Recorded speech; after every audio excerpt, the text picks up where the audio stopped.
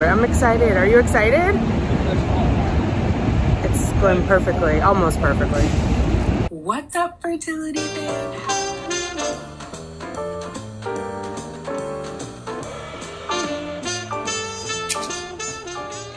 Let's get these babies, ladies. Hey now, it's the evening time. I did a live with you guys. We did a live watch party, which was fun. So for those of you guys who are on the watch party, you know that progesterone got open thanks to y'all's encouragement. I appreciate you. Can you guys see me?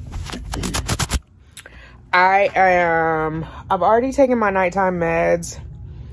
We talked about this on the live, but it's probably the prednisone that's keeping me up late, and me taking it like after 9 o'clock is no good. So I think I'm going to start targeting 6 p.m. I mean, it's still later, but I have to have an AM and a PM. So I just figure 6 is good, you know? I have packed up my Lovenox for tomorrow. I will numb myself before I head out. Yeah, because I'll leave like 7:40ish. I have to be there by 8. It's not even 7 stops. It's 5 stops away from me. So I should be there in 15 minutes, but just in case I miss a train is delayed, whatever will give me 20 minutes. Yeah, so that is kind of that. I'm glad we talked about it. I forgot prednisone keeps you up and keeps your mind going. Also, you guys recommended affirmations and meditation. I wrote it down. I can't remember. It's fertility something meditation. So I'm going to start listening to those and just, you know, take it down a notch. But I think that's it. I'm going to wash my face really well before I go to sleep. I didn't put on any makeup today because I did the facial last night. It was so good. I was going to do my nails tonight, but I think I'm going to go to bed early. I did not cook today. I wanted barbecue, so I ordered ribs that were falling off the bone, greens, mac and cheese. Oh, I have some wafer pudding. I'm gonna eat that before I go to sleep.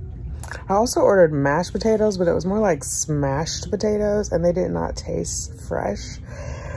I could have not been in the mood for it. I saved it. I'll taste it tomorrow, and if they still don't taste right, I'm just gonna toss them.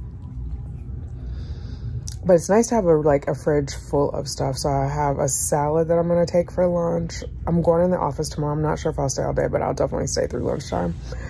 I'm taking the salad. I have strawberries. I'll probably do a shake in the morning because I've been meaning to put my collagen in the coffee and it hasn't happened. But if I do like a shake or a smoothie, I'll put the collagen in there, and maybe I think I still have frozen strawberries. I'll use the frozen strawberries, maybe some avocado. We'll see. Because it's an early day. I got grapefruit too with the groceries. Maybe I'll take a grapefruit to work. We'll see. We're not gonna stress ourselves. I gotta put one load from the washer to the dryer. It's like underwear and stuff. So I need to do that and figure out what I'm gonna wear. But yeah, I'm getting excited. I'm finally excited about this cycle. Where before I was like, okay, let's just get it over with. Now I'm feeling excited. We're just gonna name it and claim it. I'm a week and 3 days pregnant, and we're gonna be starting the 3rd estrace tomorrow, the 3rd estrogen pill. We're gonna order more Lovenox, and we're gonna keep it moving. I'm so glad I talked to you guys today. I do definitely feel better, and yeah, I'm just looking forward to positive pregnancy tests, buying up stuff, filling out my registry, nursing, you know, inspecting breastfeeding pumps and all that fun stuff. So thank you guys for that. I'll see you in the morning.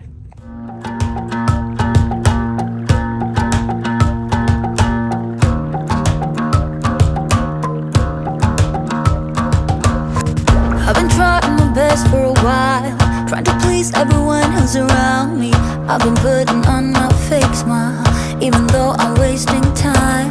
I don't want to be trapped in a box, trying to be like the rest when I'm not. I just wanna go my own way, gonna let the past burn down. Cause honestly, don't wanna be stuck in boring conversations with you. I'm gonna leave it all behind, find myself, I'm gonna start over new. Okay, all done. So there is a cyst. It is 19 now, which I told her. She said, did you have a cyst before? I said I had a 12, even though the other lady didn't call it a cyst, but it's 19. But lining is good. It's 8.8. It's trilaminar, triple stripe. Hopefully we're all good. Hopefully we just move on to another thing of S-trace. Yeah. I mean, there's no sperm coming in, so I don't imagine that cyst is gonna be a bother, right? All right, I'm headed to the office. I didn't get here at 8, y'all. I didn't get here at 8, but everything is okay. Headed to the office. I'm wondering now, like, why is it getting bigger, the cyst? Like, shouldn't it get smaller? We're just gonna name it and claim it. We're gonna move forward. I'm so excited about my lining. All the healthy eating and the omegas are working, so yay. Let's just enjoy a moment at a time. All right, I'm gonna walk to the office, stay my ass out of Nordstrom's. And my first meeting is at 9:30, so I should be good to go. It's not too warm out here. That subway is packed in the morning. I normally don't take it so early. Oh my God. All right, I'll talk to you guys in a little bit. I'm excited. Are you excited? It's going perfectly, almost perfectly. I almost forgot. They did not take the sharps containers there. They gave me an address for a hospital. They said, or take it to any hospital. I didn't even try the meds because I was running late. I was like, let me just try these. So I just gotta drop them off at a hospital. I might give them to Cheyenne to give to. The alarm went off. He works in a hospital. I don't know if that's too much. I'll find a hospital. We'll see. Treated myself to an iced matcha from Juice Press. And I still have 4 minutes to spare before my meeting. I'm excited. I feel good. I just sent one of my TTC sisters an update. I might go on the message boards on simplytanika.com and ask if anybody had a cyst during their FET. I don't think it matters. Why can't I just enjoy the moment? I always gotta worry about something. It's gonna be okay. Yeah, I feel super excited, but then there's a part of me that's like, should you be? I'm gonna be excited until I have a reason not to be. I can't stop smiling. I think this is it, y'all. This is when you know your job is gangster. You got multiple hot sauce options. Yeah, me too. I'm going with this one. So what you call a corpus luteum cyst, which is consistent with ovulation, and your progesterone level confirms it. It's at 6.799. And we don't want a person to ovulate at all unless we were doing a natural cycle. So despite the estrogen, you ovulated through it. So we would have to cancel this cycle out. Oh. I know. But you can't, you have to, we would not know when to transfer the embryo, and you don't want to take a gamble with that. I see. Okay. Yeah, it's, we want the progesterone level to be less than 1, and you were at 6.799. So weird. Okay. Mm-hmm. So, did you feel anything like over the weekend, like or anything? I don't know. Oh my God, I don't know. Now that you say that, I remember having like a crampy, like not even a crampy, but like a pinchy feeling. But that's what it was. Okay. But I'm like, it hasn't even been 14 days. Like, what is today? Oh no, today's the 15th. So I started on like cycle. I mean, I started August 3rd. Day 10. Yeah. Uh-huh. Well, you came into our office on the 6th, on August 6th. Right. You must have started, like you said, like on the 3rd, 4th, or 5th. Yeah, it started Wednesday. Well, the first official, I think, cycle day 1 ended up being Thursday because I started after the cutoff. Mm-hmm. But I usually don't ovulate on my own until like cycle day 13 or 14. So I don't know why it was early.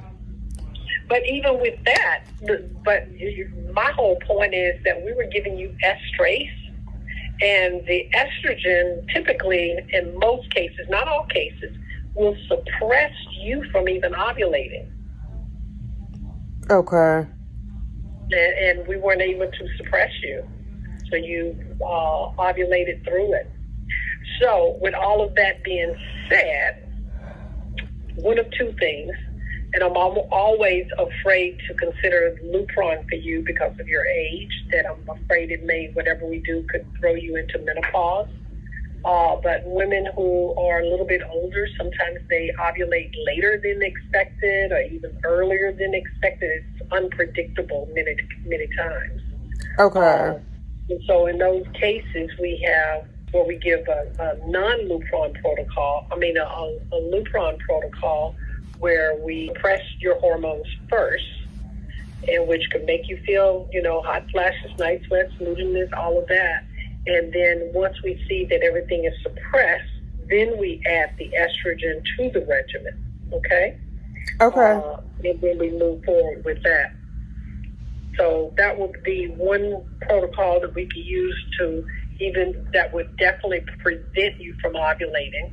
Or we continue with we take another chance with the protocol that we're using and just bring you back more frequently, earlier than what we normally would. Okay. What do you suggest? I kind of feel like we should do the Lupron, given everything, especially with the adenomyosis. Mm-hmm.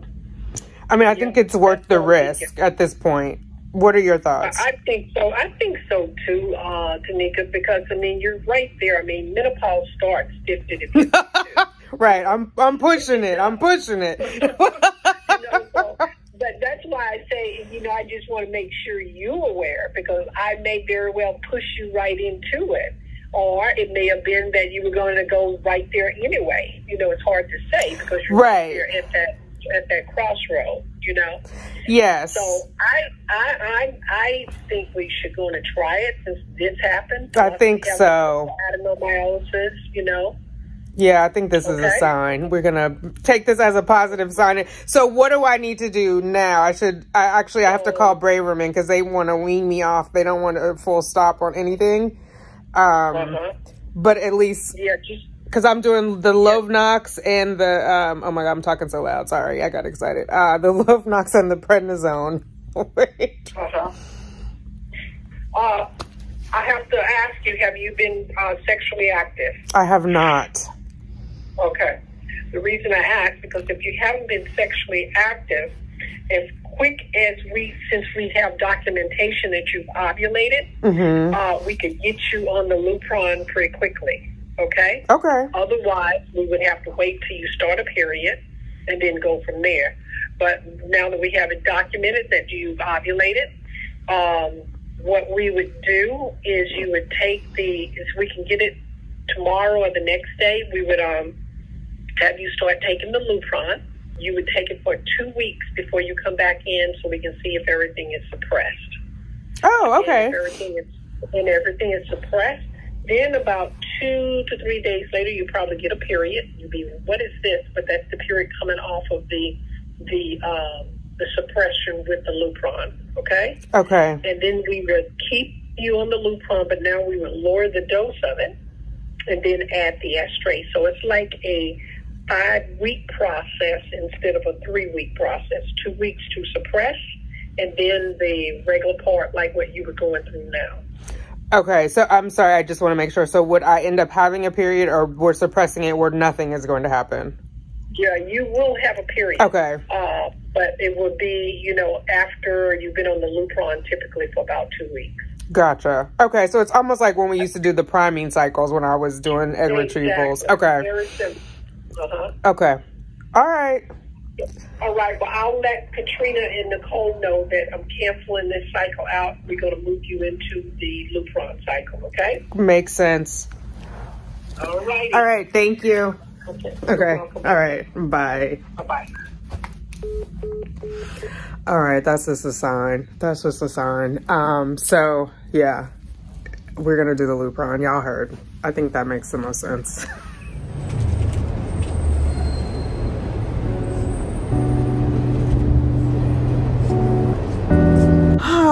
I'm home.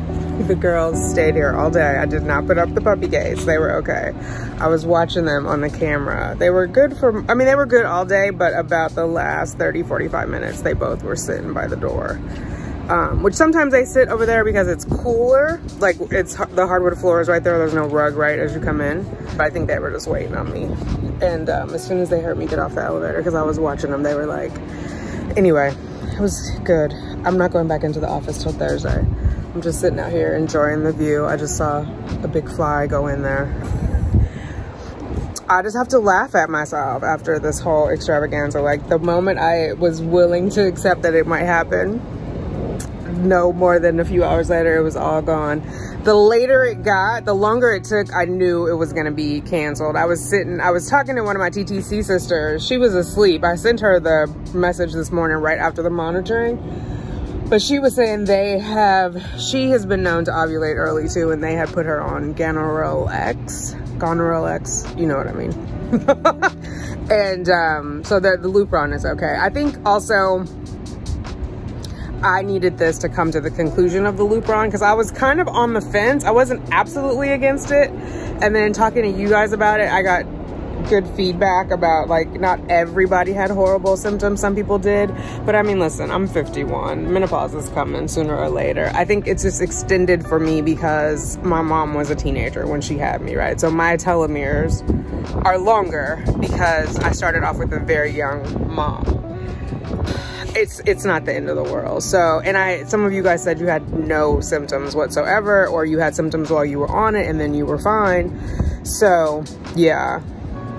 This happened to me in May too. I must have ovulated twice because I had 2 cycles in May that were like maybe 18 days apart. So yeah, I'm gonna have a cycle. I need to go back and listen to what Dr. McConnell said. I'm gonna have another cycle, but we're gonna suppress me so that I don't ovulate. I think that's what it is. I don't need to worry about OPKs. I should have OPK'd last time, but I'm not gonna go backwards. We're not gonna do shoulda, coulda, woulda, right? We're gonna move forward. Where did Justice? She must have went inside. Over there, okay. This one wants to be rubbed. She nudges my hand. Oh, I hear Justice's little feet. Hold on. Oh, okay, hold on. Let me let your sister back out here. Crazy. Justice, you want to come back out or you want Liberty in? Okay, well, you guys stay in there then. I'm going to be out here. You coming out? Okay. You coming out? Oh, now everybody's coming out. Okay. Monkey see, monkey do. You want back on my lap, Liberty? You want to be up here? Oh my God, I got the biggest kisses when I got back here, which was nice.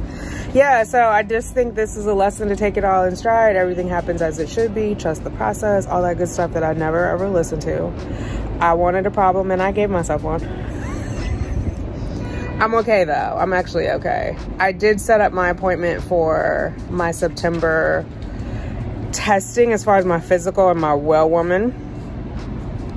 I was laughing when the doctor was like, I have to ask you, have you had sex? Girl, no. It's cobwebs up in there. Aunt Wanda is the most action this who I done had in a minute. So, yeah. And you guys know why she asked me that, right? Because she just wanted to make sure I was not pregnant before they started me on the Lupron. So, or that there wasn't a potential for me to be pregnant. So there's not, so we can get started. They did call in the Lupron. I called the CVS specialty pharmacy.